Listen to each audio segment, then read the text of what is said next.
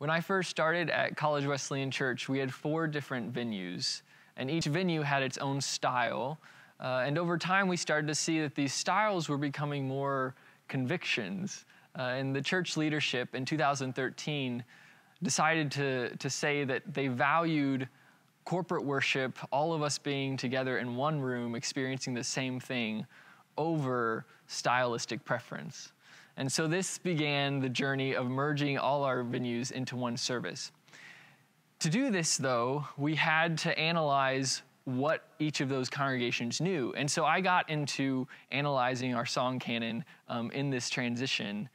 Basically, I had to figure out what our congregations were singing in each of these different venues so that when we merged into one, we could start with songs that most of our people knew. And so this even went to taking the amount of people in one room and coming up with the stats for what percentage of our entire congregation knows this song or this song, so that at the end of that project, I was able to give a list of 10 to 15 songs that everyone would know.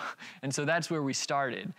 But then over time, I kept keeping track, but our canon was all about the number of times we would sing a song. And so it just told us these are the top songs that we would sing, and these are the songs we would sing the least. But then we started to wonder, what does this song canon tell us? Because we believe that worship is formative, so anything we sing has content, and that content is teaching us things. It's forming us into a certain type of person. So this began a journey of analyzing our song canon from the lens of how are our songs and the content that we're singing forming us as worshiping believers. So to begin this process, I began to look at every song from the lens of what it taught us about God. What names did it attribute to God? What persons of the Trinity did it mention?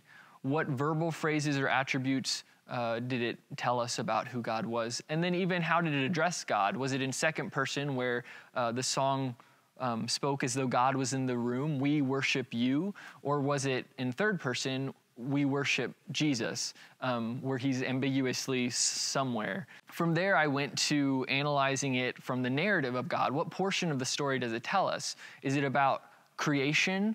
Is it about the incarnation, whether it be just general incarnation or the birth, death, resurrection of Christ?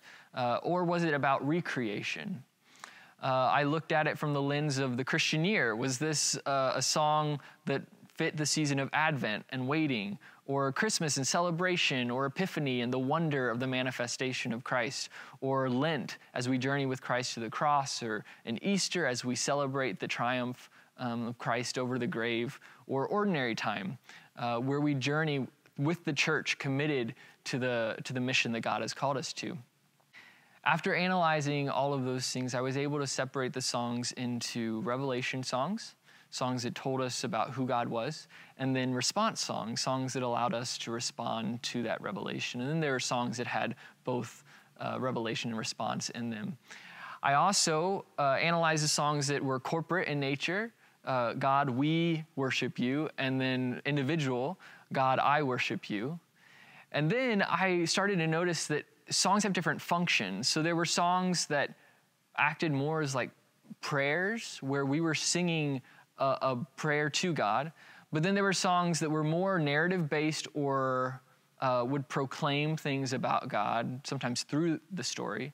And then there were songs that were exhortations, that were kind of us singing to each other as the corporate body to say, go and love people as God has loved us.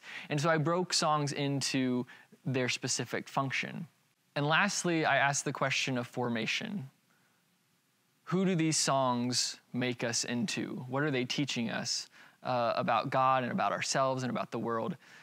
And as I analyzed it, 4 topics seemed to come up. The first one was right reality. The songs were teaching us the way that God views the world and his work in the world. Second category was right identity. There are songs that were teaching us to view ourselves as God sees us. And the third was the right likeness, that there are songs that say we can be transformed and made new into the likeness of Christ. And then there are songs, the fourth category, right living, songs that pushed us into the world to be sent and and love and serve and care for those around us.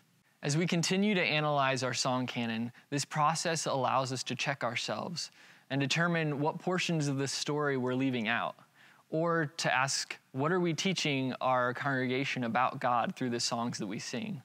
And ultimately, how are our songs deforming or forming our people into the likeness of Christ?